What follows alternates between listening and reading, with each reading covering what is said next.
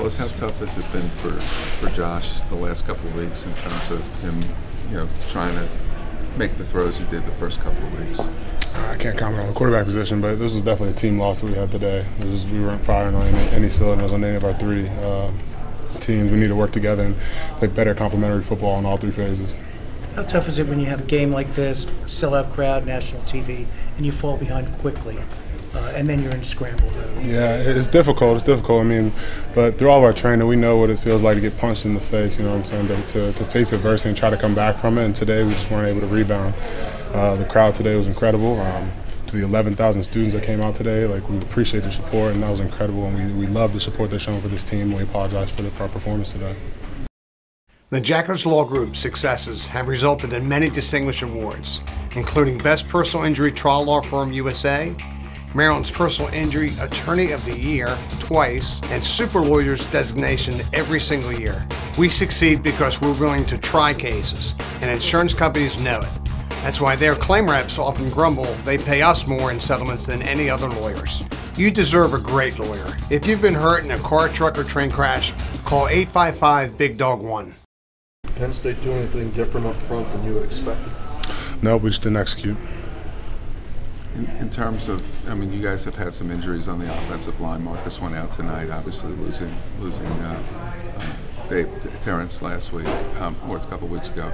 How difficult, given how young some of the guys are on the line right now? Yeah, we do have a few inexperienced guys moving around, but with the way we practice and the amount of reps we get, when you go in, you're expected to execute, and there's no excuses for it. And we're going to work on it. We're going to get better, especially in the O-line room. I can promise that we're going to work and get ready for next week.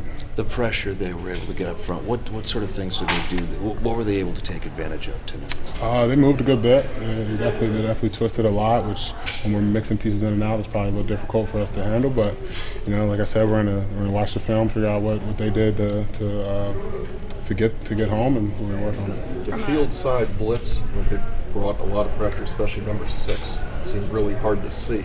Did you see him creeping up pre-snap? Yeah, we got on field blitzes, it's kind of a little bit easier to see because there's a lot of guys over there, and you got to see the different indicators, whether it's the deep safety, whether it's the way the D-line lined up.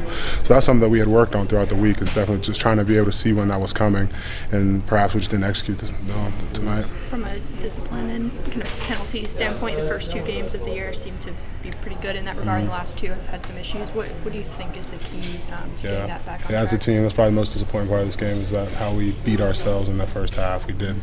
There were a few things that they did, and we were moving the ball.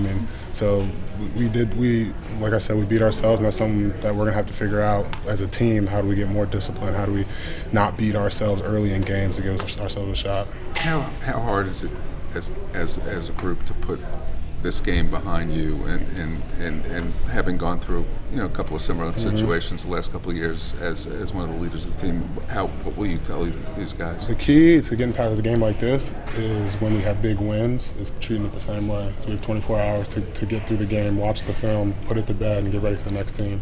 So whether we have a big win or a big loss, we have to keep it treated the same way the next day. Is it harder to do?